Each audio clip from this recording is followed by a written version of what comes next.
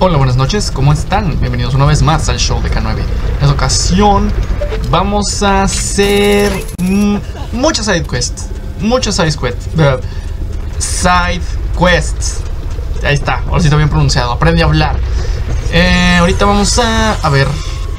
Creo que era aquí donde es lo siguiente que tenemos que encontrar. Sí, es aquí. Aquí está otra de las fuentes de la granada. Oh, me encantan estas.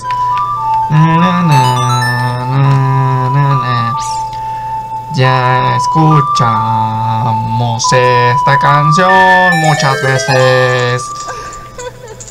Me pregunto quién va a salir. Ay, papá, mira nomás.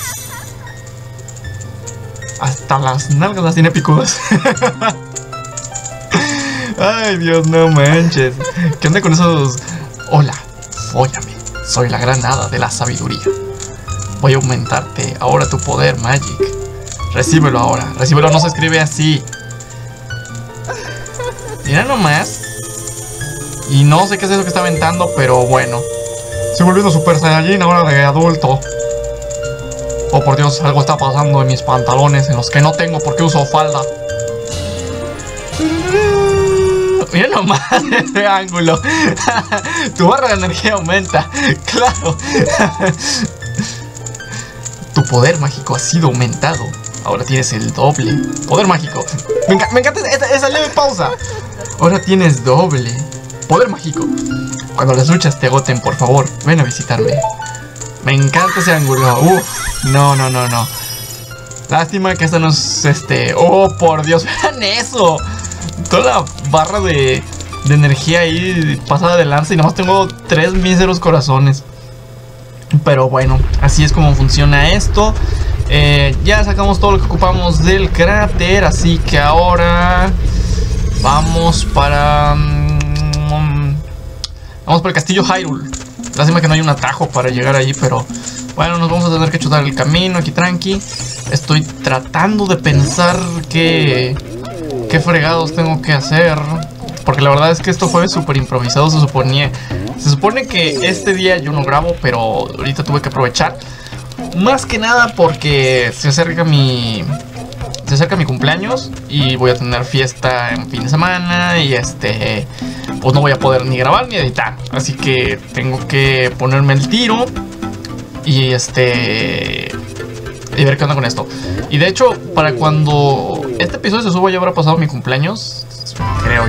Creo yo, no estoy muy seguro ni cuándo voy a subir esto, pero sepan que lo estoy subiendo con mucha anticipación.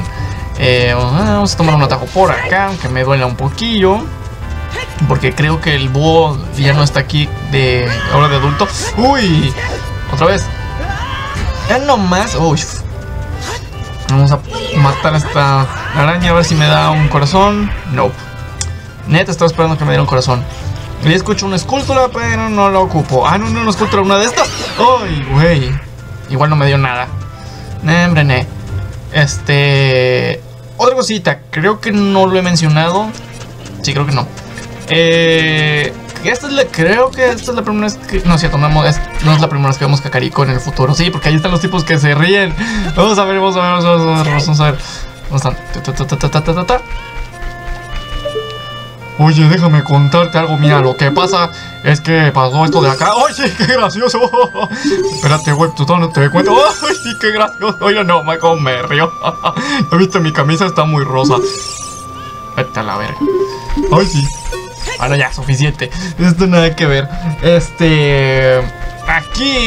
Aquí mero está la casa de esculturas, que no veremos ahorita, porque no quiero. Aquí también... No, esto va a iniciar una side quest que todavía no quiero hacer. No, de hecho sí quiero hacerla antes, porque tengo que regresarme al pasado. Vamos a hablar con Anju. He criado un nuevo tipo de cuco en miniatura. Le llamo cuco de bolsillo. Estos pequeños no me dan alergia. Los cucos son expertos en levantar a perezosos y dormilones. ¿Habías oído hablar de ello antes? Les encanta ir piando por ahí. ¡Cuco! Especialmente si despiertan a un gran dormilón. Sin embargo, mi cuco no es feliz ahora mismo. Tú, parece que se te da bien el manejarlos. Toma, aquí tienes este huevo. Cuando el cuco nazca, tráemelo al poco rato y comprobaré su humor. ¿Qué piensas? ¿Lo intentarás? Ándale, te va a dar gusto. Turururú. Tienes el huevo bolsillo. Un cuco de bolsillo saldrá de él esta noche. Deberás devolverlo al acabar con él. No sé a qué te refieras, pero bueno, vamos a... Creo que esto me va a regresar de donde vine. No me hagan mucho caso, sí. Chinetas, bueno, otra vez.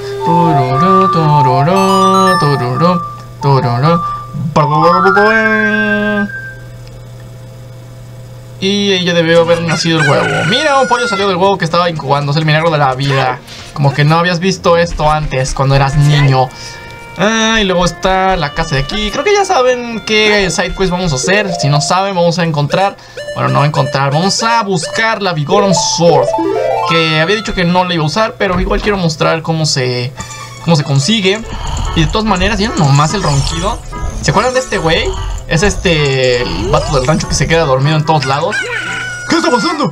¿No pude alguien dormir un poco por aquí? ¿Salvaste a Malor? Gracias. Entonces voy a volver al rancho. Sí. ¿Para qué? ¿Para que te vuelvas a dormir? Ni haces nada. Che, huevón. Pero bueno, menos ya lo despertamos. Ya nació el cuco. Y se supone que eso debe alegrar al cuco y despertar a un tipo muy perezoso. Así que vamos a llevárselo otra vez a Anju, la chica de los pollos. Toma, estoy muy cerca. Oh, tu cuco parece muy feliz. Debe haber despertado a un tipo perezoso. Eres un gran cuidador de cucos. Te doy un raro y valioso cuco si estás interesado. Él se llama Kojiro y era el cuco de mi hermano. Su cuerpo azul es encantador, es tan precioso. Desde que mi hermano se fue, es extraño, pero Kojiro ha dejado de piar. ¿Quieres quedarte a Kojiro? Sí. ¿Viste el cuco de bolsillo por Kojiro a cambio? Los otros cucos no pían y Kojiro sí. Que ahí está. Y tenemos este pollo azul. La cosa más bizarra que puedan imaginar. Según ella, su hermano está en el bosque, así que vamos por él. De hecho, tengo el minuet del forest. Ay, espérate, esa es la canción del tiempo, qué estúpido. No, esa no era la que quería tocar. No, y eso fue lo que... No, eso no lo dijo ella. Minuet del forest. Ahí está. Ahora sí, ahí está. Dios mío, no puedo creer que se me están olvidando las canciones en este juego. O sea, se supone que estos me las sé de memoria. Este es de mis juegos favoritos. No sé por qué cuando estoy grabando siempre se me olvidan las canciones. Siempre. Creo que no ha habido un episodio en el que no se me olviden estas canciones, que casi no uso. Pero bueno, aquí ya vamos a buscar al hermano de Anju. Y voy a cambiar la túnica. La verdad, la roja es la que menos me gusta. No sé por qué, considerando que rojo es uno de mis colores favoritos. Pero la túnica roja... No sé, siento que no va. Y curiosamente el azul me gusta un chingazo. Ay, güey. Y de hecho, azul es también uno de mis colores favoritos, así que pues también tiene algo que ver. Pero sí, definitivamente la roja no me gusta tanto como la verde o la azul. Y eso que verde a mí ni me gusta. ¿No está aquí? ¿A poco se dio la vuelta? Ah, no. Toma. No tenía por qué matarte, pero igual lo hago. Aquí está una fuente con hadas, por si les interesa. A mí no, porque igual puedo encontrar un corazón fácilmente. Creo yo, ¿verdad? Claro que no tengo ni idea. Y ahora estoy comenzando a pensar si hubiera sido más rápido venirme en Epona hasta acá. O de plano sí hice bien. No sé por qué empezó a cacarear otra vez esta gallina. Bueno, aquí está otra vez el bosque Gokiri. Volvemos a entrar. Y aquí debe estar el güey, si no mal recuerdo. ¿Por qué demonios estás cacareando? Aquí está este tipo feo. No responde, está sobando. ¿Está sobando? ¿Qué demonios significa eso? ¡Kojiro! ¿Por qué? Normalmente solo un tipo como yo puede encenarte. Eso significa... Tú debes ser agradable. ¡Lo eres! ¡Tú lo eres! Por favor, señor agradable, dale estas cosas a la vieja bruja de la tienda de pociones en Kakariko. Te desaparecerá si tardas mucho, así que date mucha prisa. No, me encanta que dices sí y el otro no. Tienes una seta rara, una seta fresca como esta se estropeará muy rápido. Llévala a la tienda de pociones Kakariko. Ahora que me acuerdo, debía haber venido en Epona. La necesito. Pero bueno, ahora necesitamos ir corriendo a Kakariko a dejar este hongo para la viejita. antes de que se haga feo. ¡Upa! Ahí está. No podemos usar las canciones de transportación, porque automáticamente la sidequest te niega eso y el ítem se te hace feo. O sea, sé que si alguien no está... ¡Dejé por aquí! ¡Ingas! ¡Qué bueno! ¡Wow! ¡Ah, sí es cierto! Cuando vine a hacer el templo del bosque, pero ¿por qué se quedó aquí? Ah, es que es cierto, estoy guardando mis partidas con Save State, no con el juego. Vamos corriendo con Epona. Yo creo que sí llego fácil en ese tiempo. Lo difícil es más adelante, cuando tenemos que ir a dejar otro ítem. Y este es hasta Dead Mountain y no se puede usar transportación. Puedes usar los atajos que están en el bosque perdido, pero no puedes usar canciones de teletransportación. Estamos en Kakariko. ¡No! No. A ver, déjame bajarme. No, hombre, me posicioné bien mal. Hasta leí el letrero. Uy, casi se acaba el tiempo. Nah, pero sí llego. O sea, 1 minuto 50 y ya estoy en Kakariko. No me falta. Una vez hice esto y era de noche. Yo de que, uy, ¿por qué no puedo entrar? Pues sí, de noche cierran ahí. ¿Cómo entraba? Ah, ya me acordé. Entras en la tienda de ahí arriba. Esa la cierran en la noche. Entonces por eso no podía entrar. Por cierto, también hay otra cosa que les quiero mencionar, pero eso lo haré ahorita que no esté bajo tiempo. Ya con esto, a ver. Sí, aquí está. Y este güey, ¿dónde lo vimos? Se me fue por completo. Bueno, está. Uy, papá. Corriendo y aquí está. O sea, y vean, está bien mal posicionada esta tienda. O sea, ¿cuándo en la vida alguien va a venir a entrar a esta tienda? A ver. No. A ver, a lo mejor tengo que hablar solo con ella. Sniff. ¡Qué olor más misterioso! Debes tener algo. Sí, y te lo quiero dar. Ahí está ya. Ese holgazán tenía que ir al bosque. Ya veo. Dámelo ahora mismo. Sí, ok.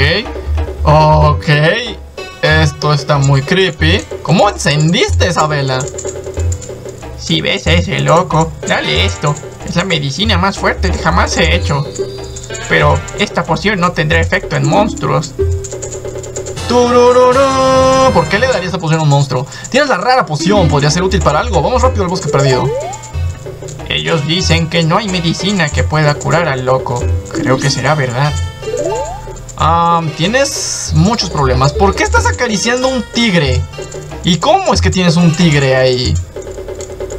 Estás bien fea. Vámonos de aquí.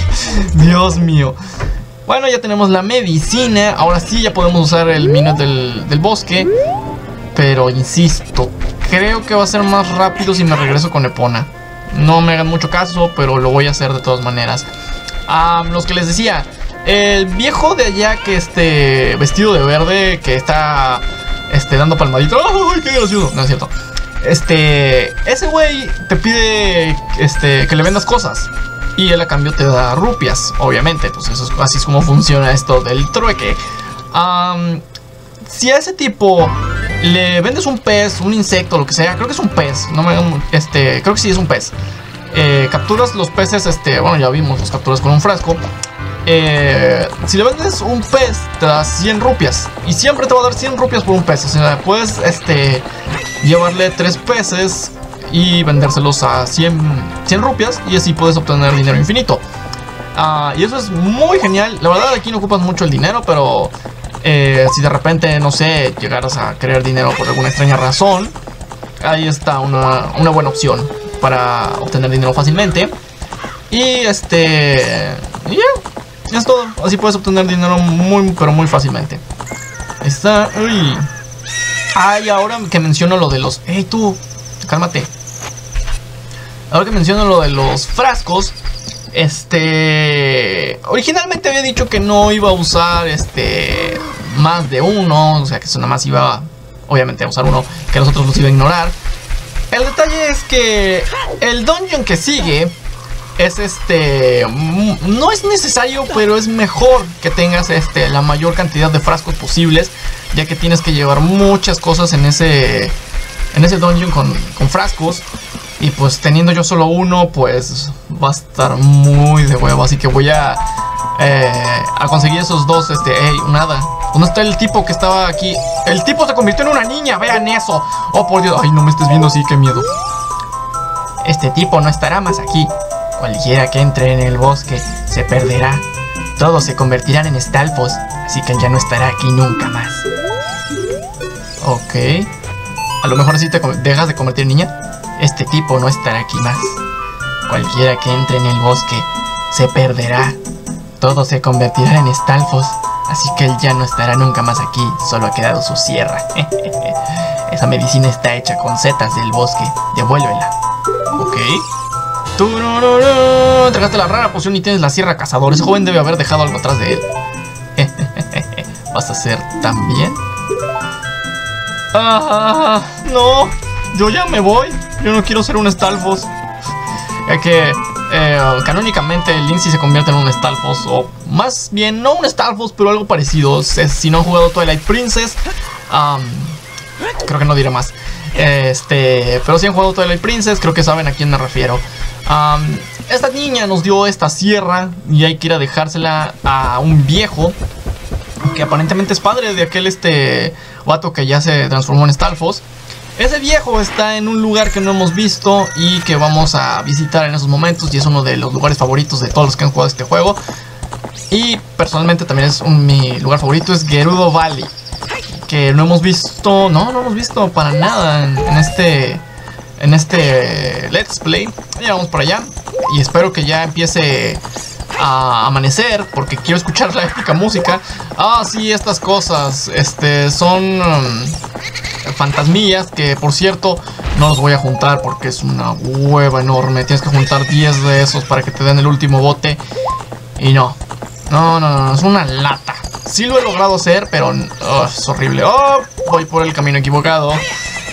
Ups. Bueno, al menos hice tiempo. Así amanece. Si no, voy a tener que tocar la canción del sol porque quiero... Uy, ya está amaneciendo. Vamos a ver. Voy a esperar hasta que amanezca. Quiero escuchar esa música. Aunque posiblemente me vayan a flagar por copyright. Pero esa música me encanta. Me fascina, me orgasmea. A ver, espérate. Pona. ¿Le cantó el gallo? Ahora sí. Empieza la música. Ahí está. Vamos.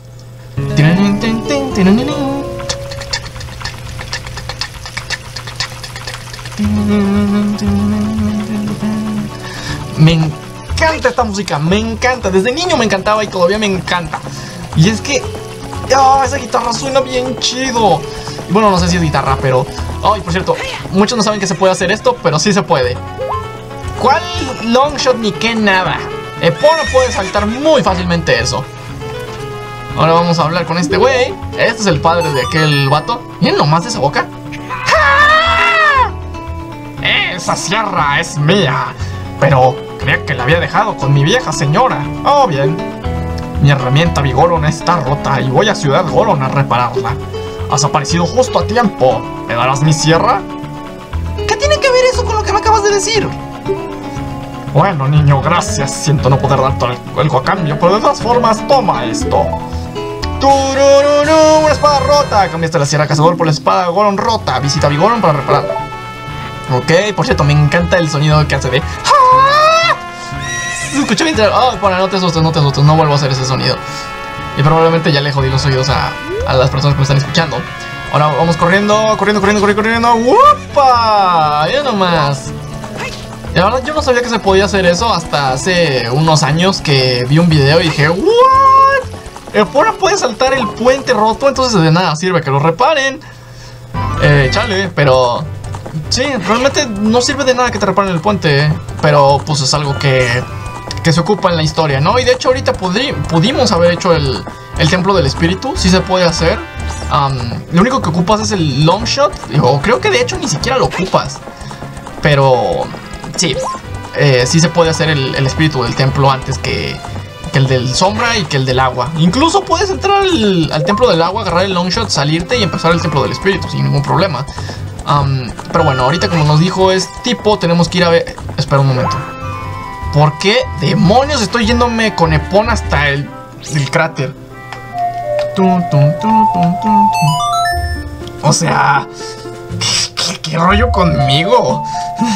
O sea, sí tengo que hacer eso, pero no ahorita. Vamos ahora hasta el cráter. Ahí vamos a ver al Goron. Ocupo la... Óyeme, hace calor aquí dentro. No podemos quedarnos mucho. ¿Y quieres que haga eso? 24 segundos, pensé que te daba más.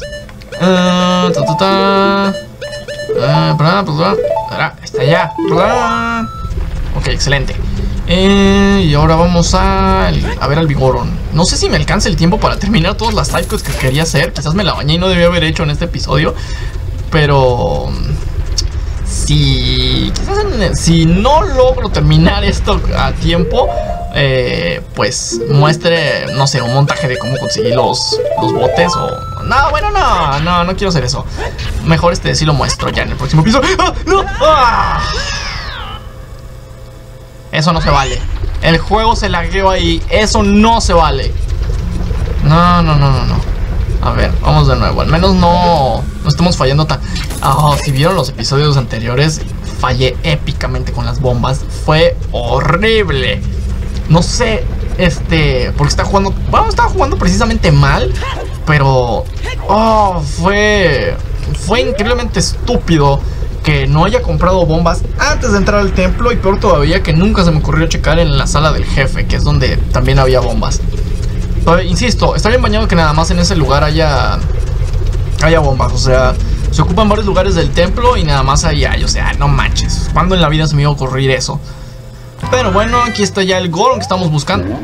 Parece decir que ¿dónde está? Pero estaba acostado. Vean sus ojos, se ven todos extraños. Tengo que mostrarle la espada. No, esa espada no. Esta espada. ¿Dónde está? Este cuchillo roto lo hice yo. De verdad, me gustaría arreglarlo. Oh, sí. Pero por culpa de la erupción de ayer, mis ojos están irritados. Hoy hay unas buenas gotas oculares en dominio de Sora. Las encontrarás si vas a ver al rey Sora. Porfa, ve por las gotas oculares. Sí. ¿Comprobaste el espago? No puedo hablar con el rey Sora. ¡Ay, qué estúpido! ¿Cómo no me acordé de eso? Bueno, ahorita lo que acaban de escuchar fue mi reacción facepalmeándome. ¡No manches! ¿Cómo se me fue a olvidar eso? ¡Ay, güey! No, qué estúpido. Bueno, al menos ya adelantamos un chorro de ¿cómo se llama? La sidequest de la Goron Sword. Ya vamos a más de la mitad. Pero no podemos completarla. No, hasta que sigamos Navi, no me estés fregando ahorita. No es un buen momento, me siento como un estúpido. Ay, güey, qué estúpido, de verdad. No me acordé, o sea, sí me acordaba que tenía que hablar con el rey Sora, pero no puedo hablar con él ahorita. Y ahorita van a ver, bueno, no, ahorita no van a ver por qué, pero quién sabe, a lo mejor y sí, pero no. A ver, vamos a... No, esta no es. Ahora sí, dame leche. No, qué bestia, no puedo creer que olvidé eso. Sí, no me importa, bla. Turururu, sí, dame mi leche, vámonos de aquí.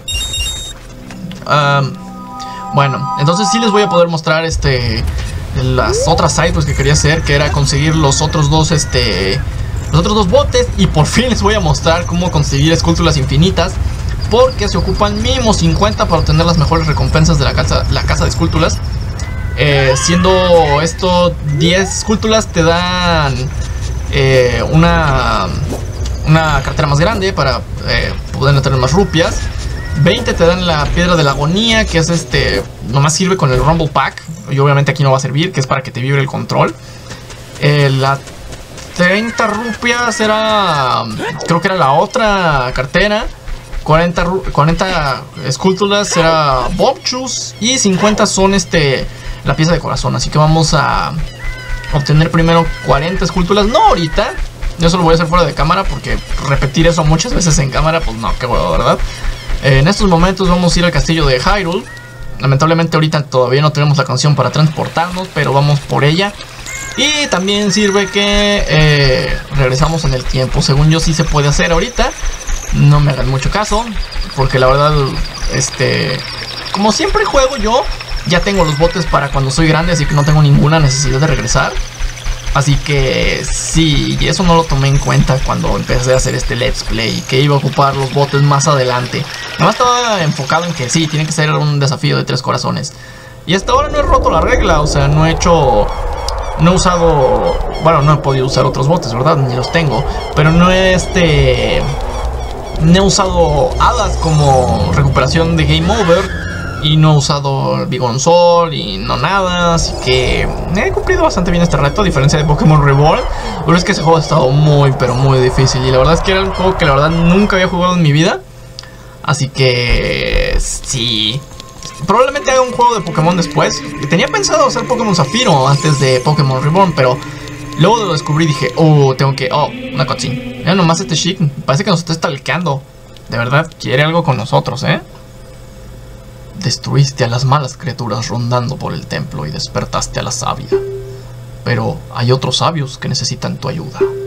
Para poder despertar a los otros sabios, debes llegar a ser más poderoso.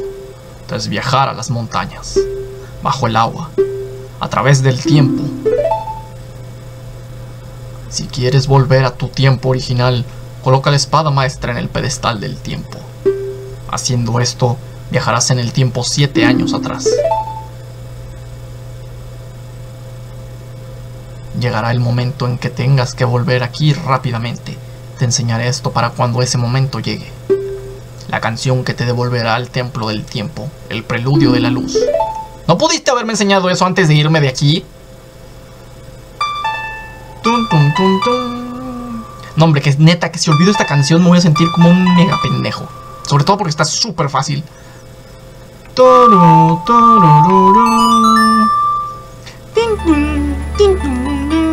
Ahorita van a ver algo. Ven esa luz. O sea, nada más está aquí por efecto dramático. O sea, de eso no está en el templo.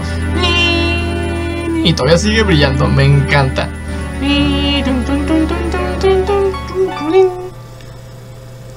Si les molesta que esté hablando durante la rola, discúlpenme, pero es que es por pedos de copyright.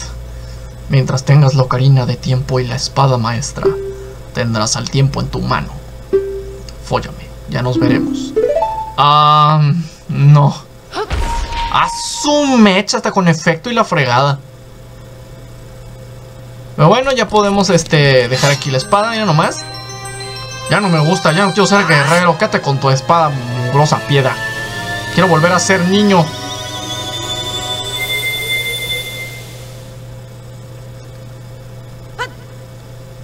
Y miren, ya no tenemos el escudo Ilian. Ay, por cierto, la animación que les había dicho. ¿Ven? Y si pones el otro escudo, a ver, ¿dónde está? Chinga, porque ya no sale, qué raro. Por más que, aunque saque la espada, se tiene que agachar. Por eso yo digo que el escudo Deku es el escudo del Link chiquito. Y no me importa si es más débil y si es débil al fuego, pero me gusta más cómo se ve Young Link con este. Young Link, oigan al otro hablando inglés como si fuera el Super Smash Bros. Melee. Bueno, y ahora que ya tenemos esa rola, hay otras cosas que debemos hacer. Vamos primero al castillo de Hyrule. Vamos a buscar ahora sí, les voy a mostrar cómo hacer el truco de las esculturas. Si es que me sale bien, espero que me salga bien. Si no, pues... no, sí tiene que salir bien. Si no, bueno, pues ni modo, ¿verdad? Ese truco, les había dicho, está justo en el castillo, ahí en el árbol que está cerca de donde entramos al castillo. O sea, pero escondidas. Ya va a amanecer. Y luego, si hay tiempo, vamos a ir a buscar los 2 botes que me faltan. Que espero que se haya tiempo. Según yo no me he aventado tanto, pero... ¿quién sabe? ¿Quién sabe? A ver, vamos a esquivar aquí a los guardias. También ciegos estos güeyes. Puedo pasar muy cerca de ellos y no me notan. Nomás. Y ahora me gustaría recorrer todo este... Navi. Todo este tramo. Pero no puedes porque te están viendo los guardias. Es lo malo, que hay tramos de aquí que no puedes ver porque los malditos guardias no te dejan en paz. Y luego en el futuro no los puedes ver tampoco porque pues el castillo ya no existe.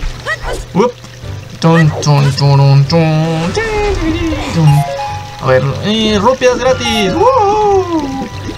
Pero bueno, ¿eso qué? Ya estamos aquí. Ahora sí no les voy a hacer perder el tiempo.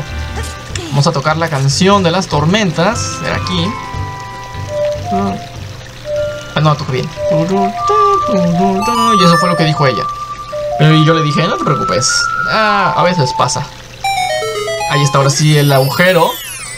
Y lo que hay que hacer aquí es equipar el boomerang. ¿Dónde está? No. Aquí está el boomerang. Hay que tener las bombas. Y aquí en esta parte dejas una bomba. Y con suerte a ver si lo mata. No, no lo mató. Ahí está una Gold Skulltula. Lo que vamos a hacer es matarla con el boomerang. Oh Dios, está sonando mi alarma. Bueno, entonces supongo que le mostraré cómo conseguir los botes en el siguiente episodio. A ver, vamos a matar esta cosa. Y ahí está. Y lo otro que hay que hacer es apuntarla bien. Bueno, antes de eso hay que estar cerca de la salida. Muy, muy cerca. Yo creo que aquí está muy bien. Vamos a targetear. Usamos el boomerang. Y backflip. Y ahí ven cómo se puso la pantalla de que, y sonó de que me dio la escultura. Aquí tenemos una. Y si volvemos a entrar,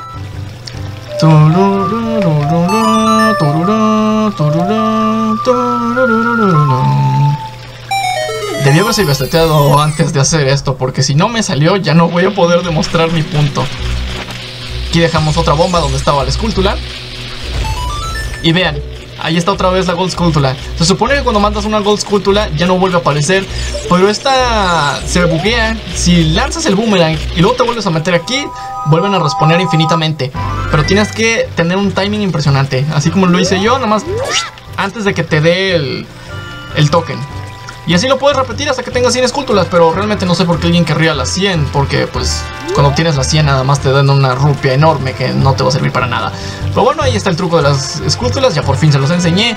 En el próximo episodio ya juntaremos los botes, probablemente terminemos la side quest de la Vigoron y probablemente sigamos con la historia. Eso ha sido todo. Recuerden suscribirse al canal, denle manita arriba, chequen los links que les voy a dejar en la descripción, Navi, cállate, y nos vemos en el próximo episodio. Bye.